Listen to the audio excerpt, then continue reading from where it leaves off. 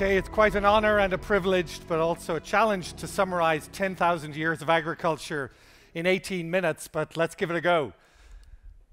I'm going to start by telling you a story. I was flying back from Ireland, you can probably hear the accent, back to the United States, and the Delta flight banked left instead of right. So for the first time, I flew over the Boyne Valley. The Boyne Valley, as you can see from this photograph, is very lush. In fact, it was even more lush 8,000 years ago. And it's famous because it's where the first farmers in Western Europe chose to grow their food. What I saw beneath me, and I've used obviously my own crude circles here to show you, Neolithic tombs. Neolithic tombs that are 6,000, 7,000 years old. Neolithic tombs that are so well designed that light comes into them, in this case, one day a year. Newgrange has, how could you imagine people? But what I reflected on firstly when I saw this tomb and when I saw that site from the airplane was, without farming, this is not possible. Without farming, without the ability to store food, we can't do any of the things we do. We can't have a room like this. We can't have a meeting like this. And that's an essential part, the nobility, the ability to produce food, because hunters and gatherers don't produce tombs like Newgrange. They don't produce Neolithic tombs. These were things we did or saw over 2,000 to 3,000 years before even Stonehenge. If we go further back to Mesopotamia, where the first farmers existed, you see the way that they domesticated the sheep, the goats, pretty much in the era directly coming out of the last ice age. 10,000, 11,000 years ago. Then we had the auroch, which is the predecessor for the dairy cow. We have wheat. We've got our 8 different crops being grown. All of this is a function of the ability to produce food. But that food allowed us to produce civilization. Because I can't be an artist, I can't be a scientist, and I certainly can't be a philosopher if my goal is, as a hunter-gatherer, to make sure my family and myself are fed for tomorrow. We appreciate that innovation is accelerating and accelerating. We see it in our daily lives. The things that are possible today dwarf what was possible 5 years ago, 10 years ago, and certainly I think people farming or in societies 100 years ago could never have imagined what we're capable of doing today. And we would often say that these same things are happening in agriculture. Would you agree? See the same things in agriculture? Sadly, not everybody does agree. This is a report from McKinsey which says that agriculture is not the least digitized. It's in joint last place with hunting and agriculture being the least digitized industries out there. And why are they not digitized? We still see people using notebooks like this. And when I asked why to one farmer, why do you still use a notebook? He said, because the screen doesn't crack and the Russians can't hack it. It's hard to argue with that. The fact is that I'm not sure this is the best future for agriculture. Now, I attended a meeting in Lisbon. It's called the Digital Summit. It's held every year, attended by 80,000 people. We're going to hear 2 robots debating the future of humanity and the role of work. I know a lot of people are afraid of AIs destroying the world or taking away their jobs. Yeah, well, they're half right. We read about that in the newspapers a lot. People are worried about, robots in warfare and robots taking over all the jobs that people do every day. So what's your opinion as a robot? We robots have no desire to destroy things, but we will take away your jobs, and it will be a good thing. Working is a drag anyway. So working's a drag anyway. What was I thinking when I was working? When we imagine how these technologies are going to transform agriculture, many people say, well, is this going to put us out of work? And I would point to the fact that in my last visit to a hospital, I saw a robot taking samples up and down the corridors. I saw doctors using smart pads to just make decisions. The patients with sensors all over their body measuring their vitals. I don't see less doctors, and I don't see less nurses. So, in effect, while it is transforming healthcare, it is transforming our hospitals, it's still not replacing jobs. Now, at this point, usually the audience, somebody gets angry and says, but Aidan, this farming, it's been the same way for my daddy, my granddaddy, my mom, my grandmother, why do you think it's going to change? And I said, do you think this isn't like the taxi companies before the advent of Uber? Do you think that we're a little bit like the movie houses with the arrival of Netflix? Do we imagine that we're going to be borrowing money from banks that have no cash and have no outlets? Do we imagine that we were going to be buying apps from people that don't even write the apps? Or do we be using Airbnb instead of hotels? I'm trying to say, who out there is going to tear up the agricultural model and transform it? Because the question is not where are we going to be 10, 15 years from now in terms of agriculture or food production. It's where are we going to be in the next 24 months.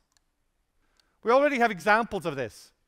The crop industry is probably 10 years ahead of livestock, certainly in terms of beans, soybeans, and corn and wheat.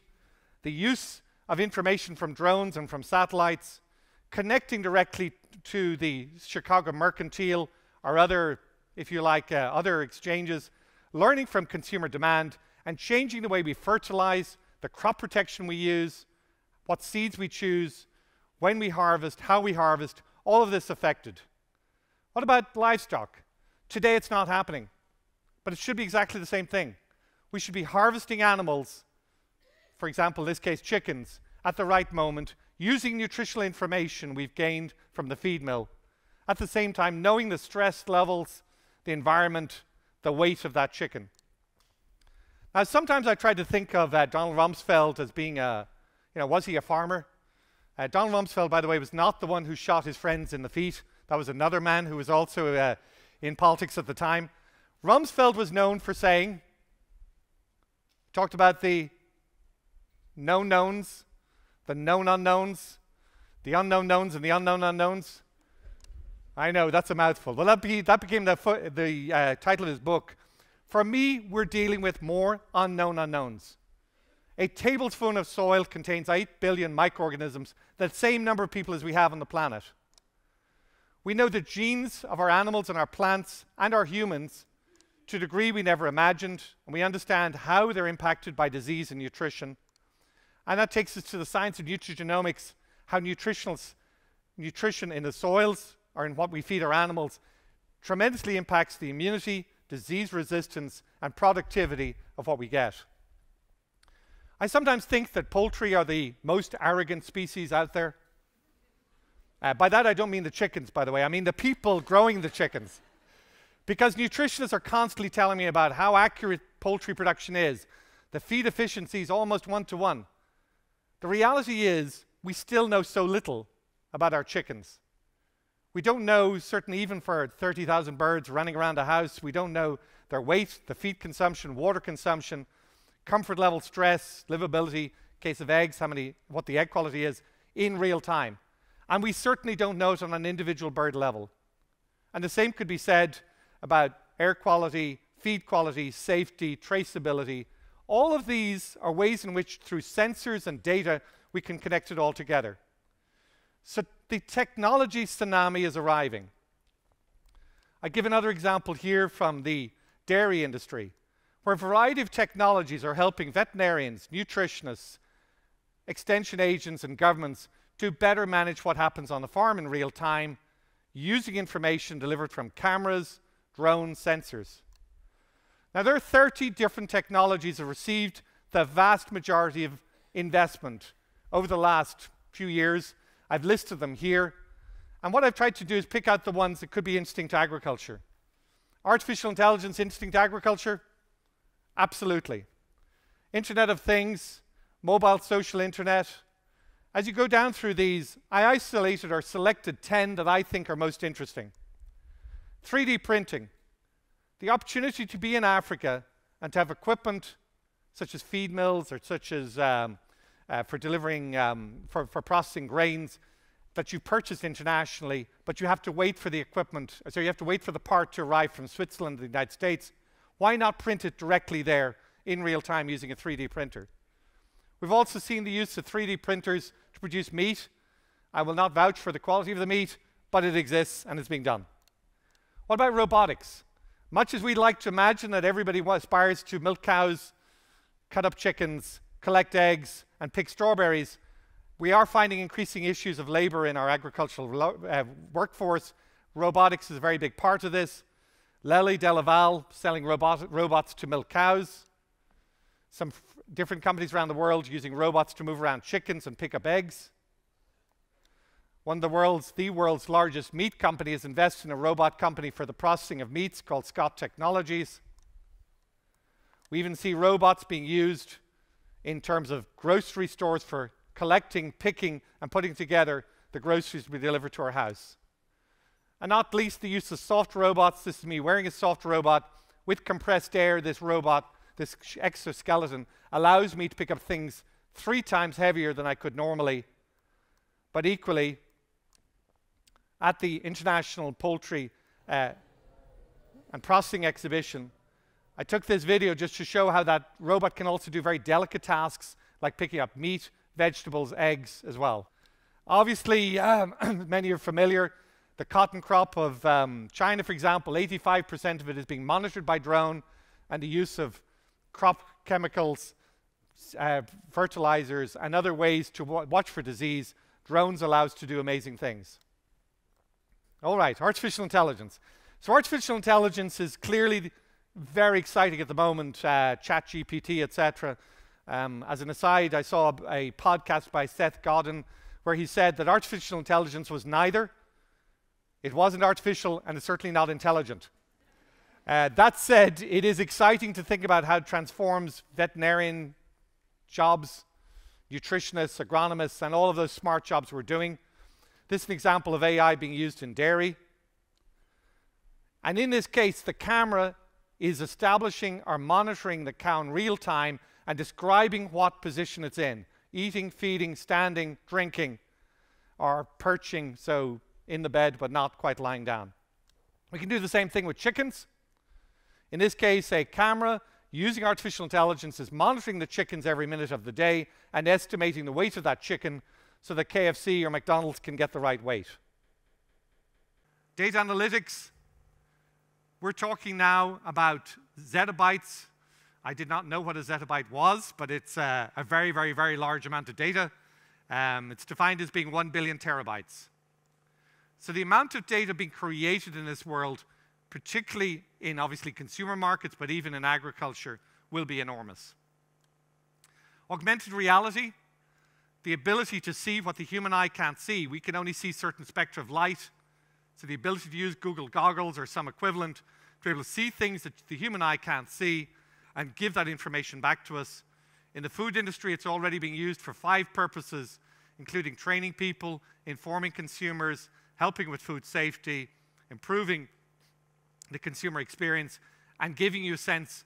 I was in Hema, the grocery store run by Alibaba in Shanghai, and in that case, it's telling you where your food came from. McDonald's is using it in the UK to tell people where the food came from in the McDonald's, so they can go and visit the farm virtually without obviously having to get in a truck or a car to go there. Blockchain, when I'm usually with an interactive audience, I ask for a show of hands of who knows what blockchain is. Everybody puts up their hand. Would anybody like to explain it? Nobody puts up their hand. But the fact is, it's essential in terms of traceability and the ability to know where our food comes from. And in the case of Cargill, they're using it or have used it for the last 2 years for Christmas and Thanksgiving to show the provenance of their turkeys. IoT devices, sensors, wearables, things we attach to, very critically, clearly very important as well, and billions of these on the planet. And the cloud connectivity on the farm is going to be an issue in New Zealand, in my country, Ireland, and even in the United States, and that's clearly a challenge for our future as well. Now, some people want, when they're investing, they keep talking about data being the new oil. Just remember, lots of countries that have got oil are not that rich. In the same way, data will not necessarily make you rich. It's how you clean, curate, how you select, and how you use it, which makes it valuable. I'm going to take 90 seconds just to show you examples in a video.